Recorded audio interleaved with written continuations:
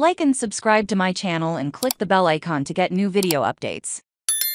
Denmark 1-0 China, 2023 Women's World Cup live reaction at Vangsgaard's finish from a corner that seals the game after a fragmented and heated battle. China may have had the upper hand overall, but the 3 points are the Danes. Denmark shares the top spot in the group with England. The two nations meet next time. China come back but is ruled offside. Then Harder comes into a great position, but she spends too much time on the ball, and the chance is lost. Ruth came forward and said, "A GK can so hit another player and it's not a penalty." What a joke. Zhu made contact with the ball before making contact with Madsen, who was also eyeing the ball. A football accident, I'd say. 33 mins. As we wait for play to start again, Kari has emailed. China were the much better side, but the longer they go without a goal, the more likely it becomes that Harder will get the only chance she needs to strike. It's not often that there's such a clear battle between team and individual quality. I agree to a certain extent. China is certainly stronger,